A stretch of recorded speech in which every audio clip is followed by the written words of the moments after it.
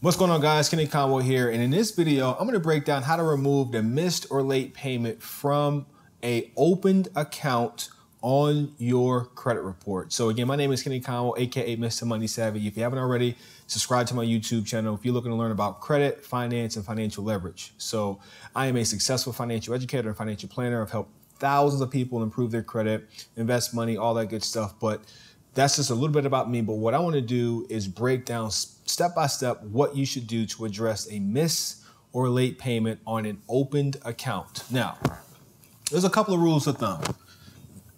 And if I haven't already made this clear, this only has to do with opened accounts, right? We have a separate video that has to do with closed accounts, but I'm going to break down how you remove a missed or late payment on an open account. Now, the first thing we have to identify is, do we have less than 2 missed or late payments, or is it more than 2 missed or late payments? Because there's a different strategy for the both of these accounts. Then once we've identified, am I doing less than 2 missed payments or more than 2 missed payments, we also have to identify what type of account am I trying to remove from my credit report. Let me be clear. Is this a revolving line of credit or an installment line of credit? Now, to your own edification, in case you don't know the difference, let me break it down. A revolving line of credit is like a credit card, typically like a line of credit, something that the bank extends to you, and you don't have to pay it off every month unless you have a balance. An installment loan is an auto loan, home loan, student loan, personal loan, meaning they give you the money up front to purchase, and then you make installment payments over the course of 12, 36, already up to 30 years. And then at the end of that, the loan is paid off. Now, it's so pivotal that you know the difference between what type of account you're trying to get updated, because you need to know how to approach that account. That being said, let's break down the difference between less than 2 missed payments and then more than 2 missed payments. Now, there's 2 strategies that you can go about. One of the strategies that's been all over the internet that many people have talked about is it's really 3 strategies. And I'll speak heavily on one of the strategies that I've used that has worked. And I'll outline the other 2 strategies that you'll feel free to tap into, and I'll break it down.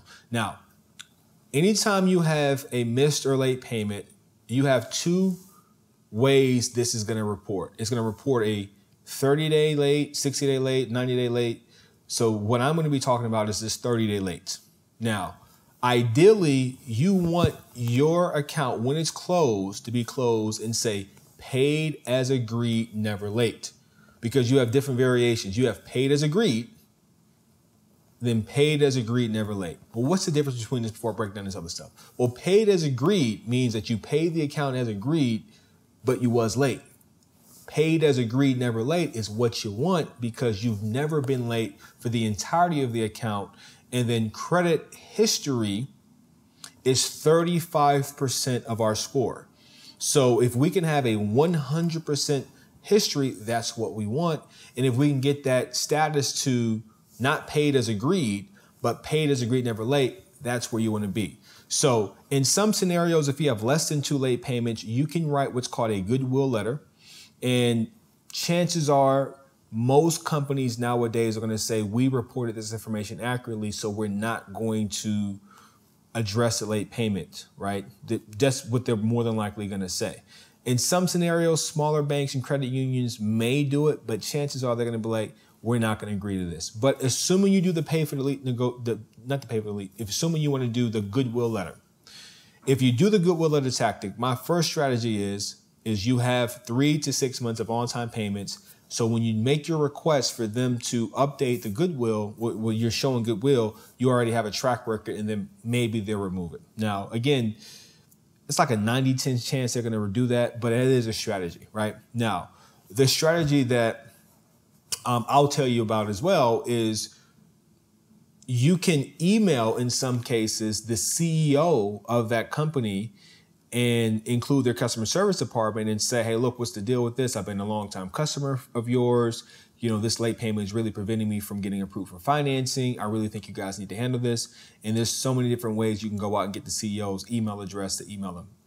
And that's a little bit more aggressive of an approach than the goodwill letter approach, because you're literally getting the CEO involved. And if they check their email, chances are the CEO is not going to be rude. They're going to want to make sure they take care of a customer of their company.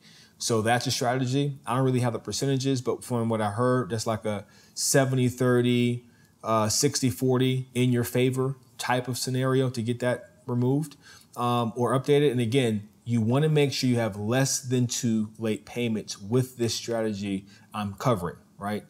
3 tops, but less than 2 late payments. So for the first 2 strategies. Now, the strategy that I've done and that I like to do and I have done to work is you want to send a paid as agreed, never late challenge, not to the creditor, but to the credit bureau, because the credit bureau is who reports the data about you that they receive from the creditor.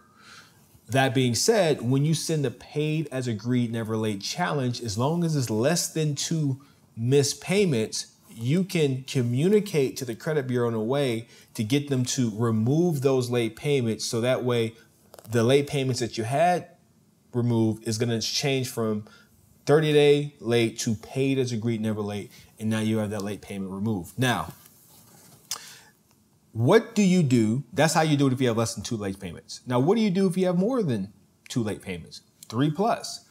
Well, what we're going to unfortunately have to do is, number one, identify, is this an installment account or is this a revolving account? Because there's 2 different strategies here.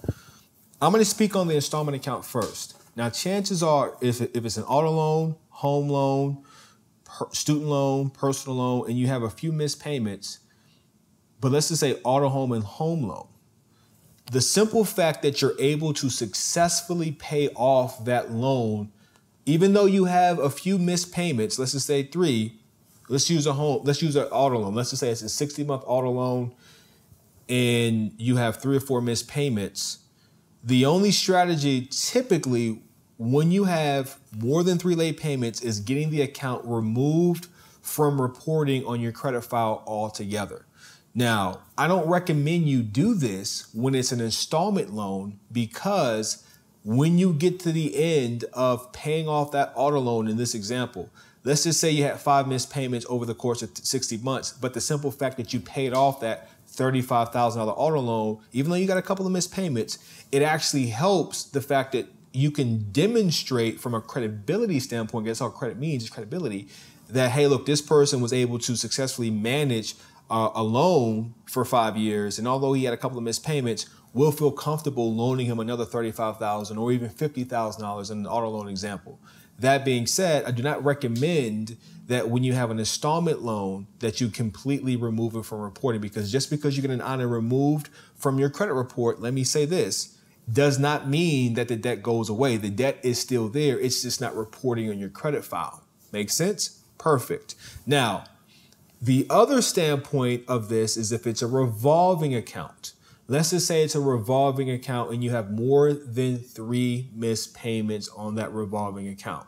Now, there's going to be 2 categories of these revolving accounts. It's going to be revolving accounts that you like to use, that you get benefits from, and it's going to be revolving accounts if you're on this journey of fixing your credit that you may not even be using, it's not giving you any value, and you don't really have to keep that account open. Now, let's just say it's a revolving account that it's like a $500 credit card or a $1,000 credit card. It's not giving you any rewards points. It's not giving you any cash back. It's not adding any value to you outside of the fact that it has 3 missed payments because you lost your job or you mismanaged your finances and you forgot to, whatever the case was. And now you have these missed payments. And because those missed payments are missed payments, it's negatively impacting the 35% of your score. So we got to address it. So the way we do this is very similar to the way we address the installment loan. We have to get it removed from reporting on our credit file completely. Now, that's why I said, well, is this card adding value to us?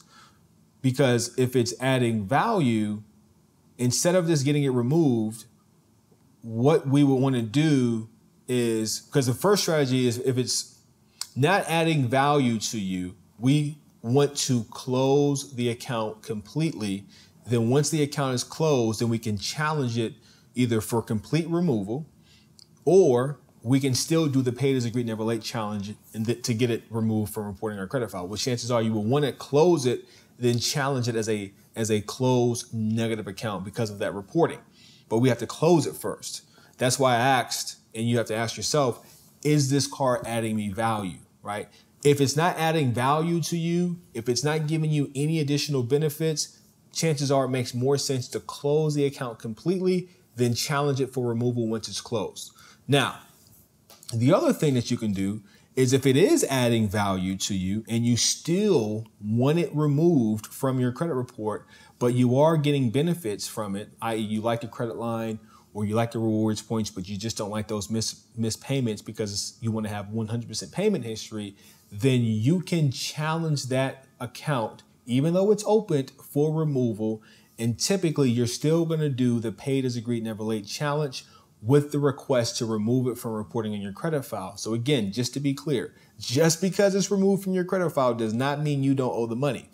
You're just doing this because you want to get the missed payments completely removed from your credit report, and you would just get that account removed from reporting, but you still like that card and the benefits associated with that card. It just doesn't report in your credit file. So that's how you want to address getting a negative item removed from your credit report. To be specific, a late or missed payment from your credit report. And you've got to decide. If it's an installment loan, in my opinion, chances are it doesn't make sense to remove an installment loan, especially if you've successfully paid it off, because you've successfully paid it off. Now, the thing you do have going for you with revolving credit is if you've had this account for 36, 48, 60 months, it is adding that credit age, but it's a decision here, right? Do I want to contribute to credit age, or do I want to have 100% payment history? So as I wrap this up, we have to look at how the credit algorithm works, right? There's something called 35, 30, 15, 10, 10. To keep this extremely simple, 35% of our score has to do with payment history. Late payments have to do with payment history, which means by definition is heavily weighted on payment history, versus length of credit has to do with 15% of our score. So to wrap that loop up, if I'm at a place where I'm more concerned with the history versus the length, that's an easy decision, right? It may still make more sense just to completely get that thing removed, even though I've had that account for a while, because it's still affecting the payment history of my credit report. And also assume that I have other accounts that are aged as well, which what we call aged trade lines. So that's how you want to address that. I hope this video is helpful. Subscribe to my YouTube. If you want to get more detail on how you can address improving your credit and getting money from the banks, click the link right below. Register for my training. I'm going to break it all down for you.